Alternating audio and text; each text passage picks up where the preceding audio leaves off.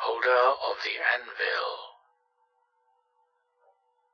In any city, in any country in the world, go to any mental institution or hospital and tell the attendant that you wish to see the holder of the Anvil. A moment, an hour, an eon will pass as you see the world's every failure reflected in his eyes. You will see the ending of things, daughters tearing strips of flesh from their mothers with hooks of steel and bone, fathers feasting on the eyes of their sons, and you will know that you have given them their torment. Their anguish will be your own, and the only way to escape is to let your cry join theirs, but give no sign that you know this, or the attendant will turn away, and all hope with him. An eon, an hour, a moment will pass, and the attendant will drop his eyes in defeat, turn, and open the door behind him.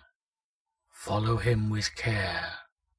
He is treacherous and will leave you in dark places where your screams will never be heard, your bones never found.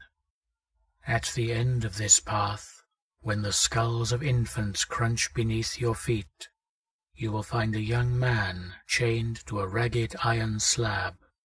Your guide will turn and offer you a hammer in one hand, a blade in the other.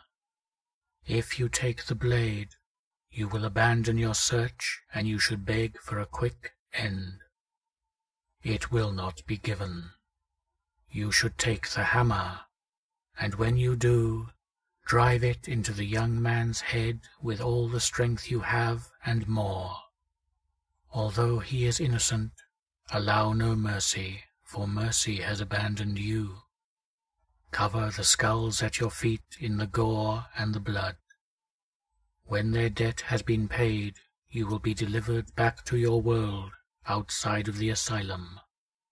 The hammer will still be in your hand. The blood will never wash off. Its thirst has been satisfied for now. That hammer is Object 53 of 538. It will only be used once more to split the world and find the secret heart that beats within. Pray that yours will not be the hand that wields it.